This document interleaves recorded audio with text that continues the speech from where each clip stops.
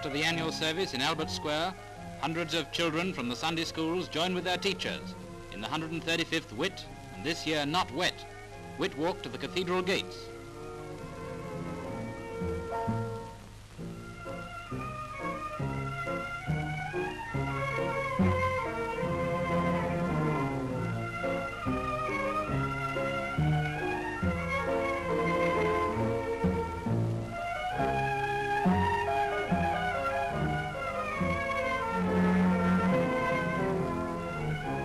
Among all those hundreds of children, there wasn't even one single umbrella. Now what about Manchester for the holidays?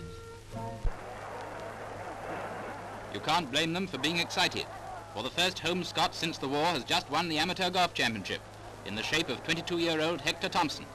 One of the first to congratulate him is AF McFee, who won it 50 years ago. Claude Hulberts' 9-year-old daughter reopens the zoo Pets Corner.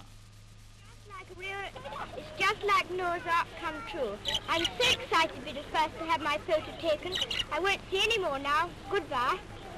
Well, Jill, thanks very much for opening Pets Corner for us. And here are some two little budgerigars for you that I hope you'll enjoy. Rupert Rabbit is well behaved, but Jackie the chimp likes his spot of fun. And can he take it?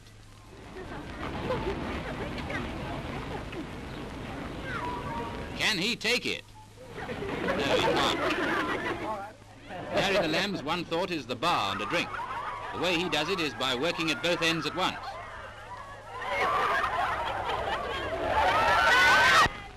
The little pig won't play. The little pig. In fact, he's got so much to say that he breaks the microphone. And perhaps it's just as well. You don't hear what he said. Motorboat racing is one of the most exciting sports in the world, a real he-man's game. Women are wonderful. And today, 10,000 people are getting their full share of thrills as the bouncing babies roar along the straight and round the bends at speeds that look breakneck.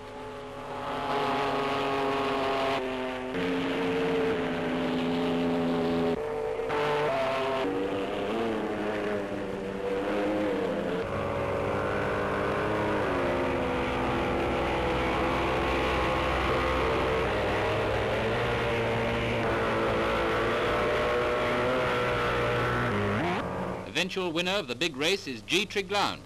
Very pleased, but very sore.